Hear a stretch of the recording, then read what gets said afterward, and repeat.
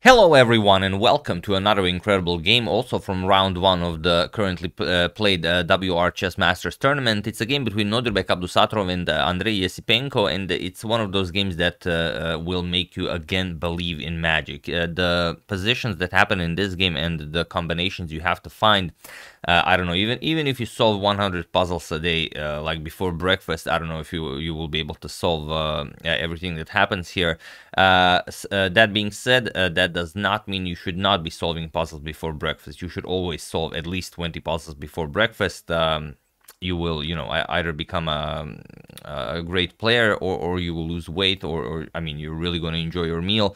It's a win-win, however you put it. But that being said, let's check it out, as this is just mind-blowing. So Nodirbek has the white pieces and he opens with d4. We have knight to f6, c4, e6, knight to c3, inviting the Nimzo-Indian defense, and that's exactly what Esipenko goes for, the Nimzo-Indian. And there are many ways to play around this bishop to b4 move. He goes for the standard line, pawn to e3, which, okay, you can double white's pawns with bishop captures on c3, but this is nothing spectacular. White has a very strong center. White will even play f3, e4. We're gonna put bishops on e3 and d3, maybe knight h3, and we'll have a very solid game. So this is not a serious attempt for black, especially not on the absolute highest level. So here just castles, we have bishop to d2 and now pawn to b6. Esipenko prepares to fianchetto his light square bishop, bishop to d3 and now pawn to d5. Very nicely done, grabbing the center, c captures, e captures, and now knight to f3. The knight is coming to this e5 square, and then you will cement it with pawn to f4. Rook to e8, we have rook to c1, and now the bishop is no longer useful on b4, bishop back to f8, where it will serve as additional support for pawn to c5 push. So here, castles, bishop to b7, and now there is a game where pawn to c5 was played. It was played in the Serbian Team Championship in 2020, 3 years ago, between Luka Budisavljevic and Alexander Pretke, where Pretke won a very nice game. But here we have, instead of pawn to c5, we have knight to e5, and it is now as of move. Bishop to b7 is the new move. My bad. Instead of c5, bishop to b7 was played, and it is now as of move 10 that we have a completely new game. So knight to e5 as planned. We have c5 now, as you do have additional support for this push, and pawn to f4. So you don't care if black develops the knight, tries to capture. You will very happily play f captures on e5, open up the f file for your rook, and you will constantly have pressure on that f6 square. So knight to c6, we have knight to e2. Very nicely done. Now you are putting more pressure to that c5 pawn, but you really want to bring your knight to g3, and then you will have access to some amazing squares like f5 and h5. Knight to e4, and now knight to g3. And this is already on move 14, where the magic happens.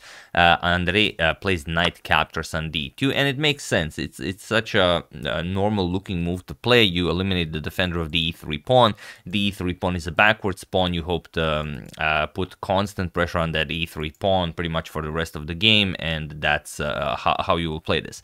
But Nodirbek does not capture back. Nope, he plays bishop captures on h7. We've reached the position from the thumbnail, and now, okay, you can see that queen h5, queen captures on f7 is coming. But is this really enough? So let's see what he had in mind. King captures on h7, queen to h5 with check, king to g8, and queen captures on f7 with check. And now the problem is you do not have king to h7. You might think, okay, king to h7, and now we just have a repetition with queen h5, queen to f7, but this is actually a forced win for white, and it's quite a nice one. Queen to g6 check, king to g8, and knight f5. And it doesn't look like much, but there's nothing for black to do here. Even if you trade some of the attackers, like captures, knight captures on f1, you can even grab the rook. Rook captures and play rook e7. You might be asking yourself, but where's the mate? What is this? Well, e6. That's the problem for black. And now after queen to e8, offering a queen trade, knight to h6 with check, king to h8, and knight to f7 with check. And now it doesn't matter what you play. king to g8, queen h5, and the only way to stop checkmate, at least for the moment, is to grab the knight here. Rook captures, pawn captures, nicely connecting with the king and queen. You have to capture, queen captures on f7 with check, and that's it. Very quickly the rook will come into the action and checkmate the black king. So you do not have king to h7. So Andrey tries king to h8, but even this does not help all that much. Knight to g6 with check, king to h7, and now the knight comes to h5. And now when you look at this, yeah, it's just very hard to believe that there's nothing there. Something has to be here. How do you defend? The threat is pretty simple. Okay, the bishop on b7 is hanging, but of course none of you were looking at that bishop. The real threat is a knight captures on f8 with check, removing the defender of the g7 pawn, and then you just checkmate the black king with queen captures on g7. So here there is only one defense, and Esipenko finds it. Rook to e6. You give up a full rook, because now if knight captures on f8 with check, then queen captures will defend the g7 pawn. And it's very tricky how to play this. The best way to play this is to capture the rook on e6, which is not what Nodirbek does, and he does give Andrey one slight opportunity to get back into the game, but I mean, you'll see what happens. So in the game f5 was played, but I will just show you the win after queen captures on e6 because it's just disgusting. Knight captures on f1, rook captures on f1, and now of course queen to e8. You want to trade queens. Now knight captures on f8, queen captures, and rook to f3, trying to get that rook to h3. Rook to e8, attacking the queen. Now knight to f6. This is the move you would have to see if you actually played queen captures on e6, which is not very easy. Queen captures, rook to h3 with check, and now you have to go back. King to g6. Now comes pawn to f5 with check, king to g5, and now queen captures on e8, threatening queen to h5 checkmate, and there's just no move here. For black, you can capture, but then rook to h5 comes with check. You're gonna win the black queen. Doesn't really matter what black does, and again you will get checkmated here. So that's how you win with queen captures on e6. But Nodirbek played pawn to f5, and it's not getting any easier for black. However, with perfect play, it is possible to survive this. And in the game, knight captures on f1 happened, which is perfectly fine. Rook captures on f1, and now queen to g5. This is where Andrey really sort of drops the ball. Queen to e8 was the way to defend the position, because now knight captures on f8 check, queen captures, and f captures on e6. You get this position, captures, and it looks really ugly for black, but it is possible to defend. Bishop a6, and okay, let's say d captures, you're going to capture on g7, and you are up a full bishop. You are down 3 pawns, but you're up a full bishop, so you should be able to play this. But instead, in the game, queen to g5 was played, offering the rook for the knight on h5, and now look at this. Queen captures on e6, we have queen captures on h5, and now rook to f3, going after rook to h3. The problem is, Nodirbek already sacrificed a whole lot of material just to get this position, and if rook to h3, the queen just takes the rook, and you do have sufficient material for the queen. So in the game, c captures on d4 was played. Now it's even better, because now if you play something like rook to h3, then of course just queen captures on h3, d captures, and d captures on e3. Black has so much material for the queen, 2 bishops and the rook, and the pass pawn on e3. You cannot capture back because of bishop c5 skewers the white queen. Other than that, you really don't have much to hope for here with white. It's still a draw with perfect play, but I mean, an ugly way to ruin such a beautiful position. However, there is one move that wins the game for Nodirbek here, and it is the one that Esipenko missed when he went for queen to g5 instead of that queen to e8 move. So feel free to pause the video and do the magic for Nodirbek while I give you a couple of seconds.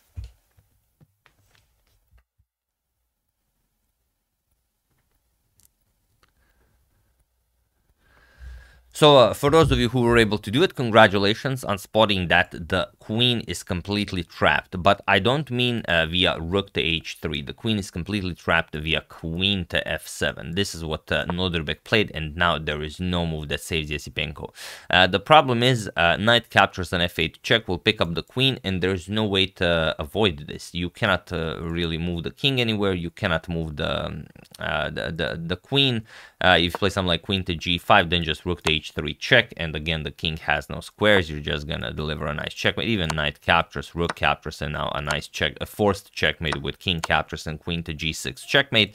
So here bishop to d6 was played. Esipenko finds a way to give up the queen and at least grab some material, but it doesn't help him all that much. Knight to f8 with check, rook captures on f8, now queen captures on h5 with check, king to g8, and now pawn to f6. And yes, you do have two bishops and a knight for the queen, and even some nice pawns here, but they are so far away from the action, it just doesn't matter. Knight to e5, Esipenko tries bringing his pieces to help out the king, but now rook to f5. We have pawn to g6, queen to g5, not allowing the capture here, and now d captures on e3. Esipenko creates a passed pawn on e3, but now he has to give up material. Rook captures on e5. King to f7, you don't really gain anything by capturing because the g6 pawn is now also hanging. You get checkmated, so king to f7, you have to defend the g6 pawn. Rook captures on e3, and now this is really not enough for any sort of serious counterplay. With bishop to c5, you do win the rook, still not enough. Pawn to b4, even forcing this capture. And notice how Nodirbek always in every game, even if you can win the game without playing a b4, he always plays it, and we can learn something from him. Bishop captures on e3, queen captures, rook to e8. Now it's a queen against bishop and rook, but I mean, not much to be done here. Queen to c3 defends the pawn on f6, also threatens queen to c7 check to win the bishop because rook to e7 is impossible. Bishop to c8, and now pawn to a4. It's time to create a second weakness. We have bishop to not bishop to e6, bishop to f5, and now just pawn to h3, creating some breathing room for the white king. Rook to d8, preparing to push the pawn because you already have these squares covered, but now queen to d4, blockading the pawn, not giving any counterplay to Esipenko.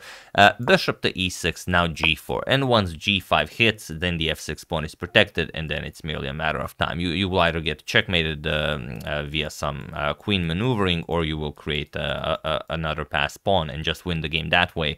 Doesn't really matter. Also, a5 is coming, so there's just too much in white's arsenal here. So rook to c8, we have pawn to g5, rook to c1 check, king to f2, rook to c2 check, king to g3, and it was in this position on move 41 that Andrey Esipenko resigned the game, and what a magical victory for Nodirbek Abdusattorov in round 1 of the WR Chess Masters tournament. Now, for those of you who are interested, how does this actually conclude? Like I said, there are too many weaknesses for black. Black will have to keep an eye on the 7th rank, because if the white queen infiltrates, it's over. Now you just start pushing, and it doesn't matter, like rook c4, you're going to play queen e5, now just trying to infiltrate here. If rook c6, you can even play b5, which would not be possible if b4 was not played, and once you move the rook once again, queen d6, and that's it. Now you can give a few more checks, like king f2, rook to c2 check, king e3, even d4 check. If you capture queen to rook to d2 check, will pick up the white queen, but it doesn't matter. King to f3, rook to c3 check, king f4, and this is one of the positions that might come up. You are getting checkmated next on the not on the next move, but in a few moves, and that's pretty much it. So yeah, truly spectacular stuff by Abdusattorov, and it's really remarkable how quickly it all happened. I mean, like knight captures on d2, it's such a principled decision that you would I mean, you would applaud. Like if you saw someone like if you saw your child play this, you would say, wow, that's a very principled decision. But here it's exactly this principled decision that allowed this spectacular attack and the downfall of a great player like Andrey Esipenko.